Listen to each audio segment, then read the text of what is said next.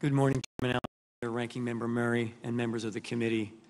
Over the past several months, I've had the honor to work shoulder to shoulder with FDA's career staff as we fought a historic pandemic that has altered the lives of every American. I am proud of all FDA employees and how they have measured up to this extraordinary challenge. The efforts of the FDA's expert workforce are critical to ensuring the safety and health of the American public at any time, but it is magnified during a public health emergency. Of course, our work on COVID-19 and non-COVID issues comes with unprecedented public scrutiny and sometimes criticism. Any agency that has the broad responsibilities and far-reaching impact of FDA, particularly involving issues of public health, can't expect to do its job without inviting controversy and disagreement. But it's also essential that the criticism we get never shakes the underlying faith the public has and should have in FDA and our commitment to protecting the public health.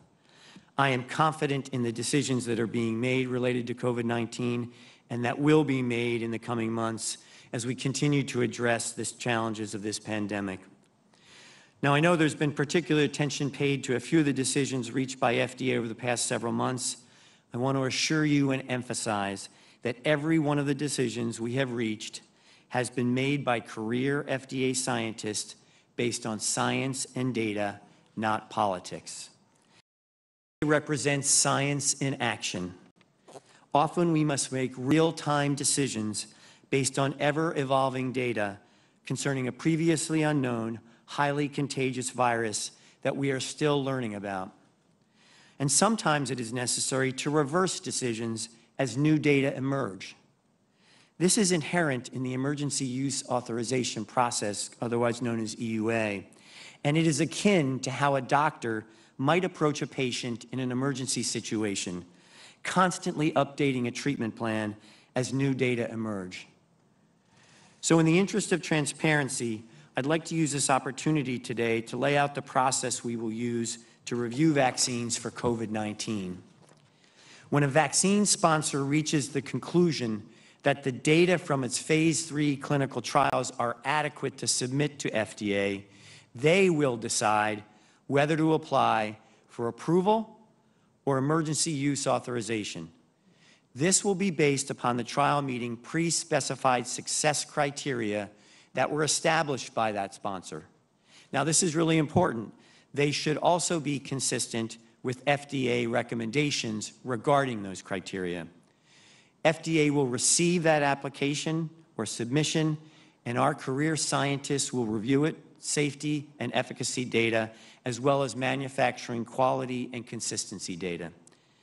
FDA made clear recommendations in our June 30 guidance regarding the safety and effectiveness of vaccines so that we can see that prior to the approval process.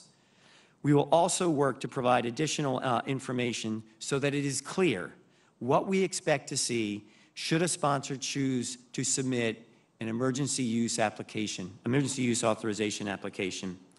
As we've indicated previously, we plan on seeking advice from the Vaccines and Related Biologics Products Advisory Committee, comprised of independent members who have been screened for ethics conflicts. The safety and effectiveness data and the committee's decision will be public, although we will need to adhere to confidentiality requirements. The public will have an opportunity to comment. The process will be transparent and independent. FDA career staff will then take the committee input into account as they make their decisions regarding the application or EUA request. Now, before we were to issue an EUA, if that were to happen, FDA would have to determine, among other things, that the statutory standard is met.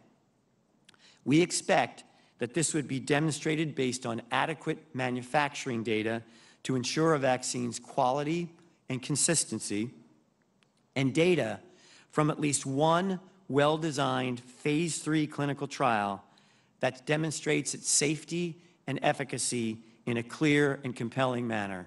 Let me emphasize that again.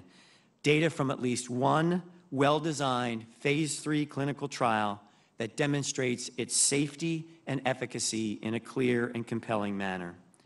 FDA also expects that an EUA request would include a plan for active follow-up to monitor safety among individuals who receive the vaccine.